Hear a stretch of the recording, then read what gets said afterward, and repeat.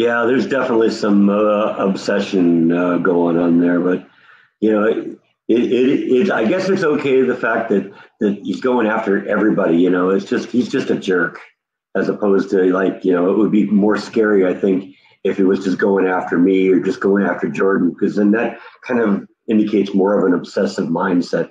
This guy's just an idiot.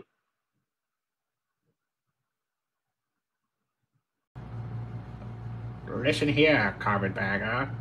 You think you know stuff, but you don't. You need to stick to making videos about Sasquatch heads and leave Air Force to people that know about the Air Force. You probably weren't even in the Air Force.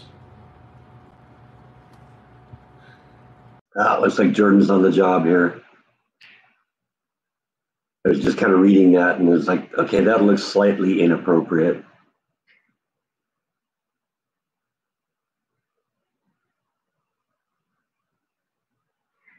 I don't know the laws. Like, is Winnie the Pooh, like, is.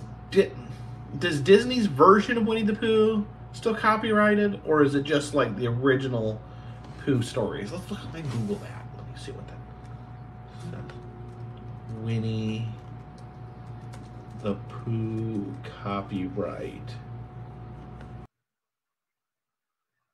Yeah, living in his parents' basement, probably. I know it'd be pretty pathetic though if you had kids and were living in your parents' basement.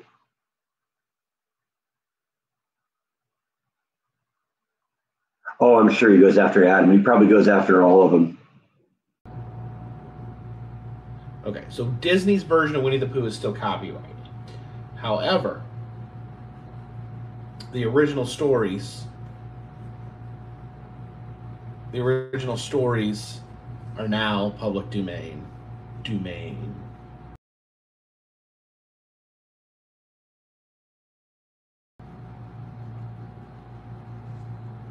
H. Walton, thank you for the super chat. Says, forget it.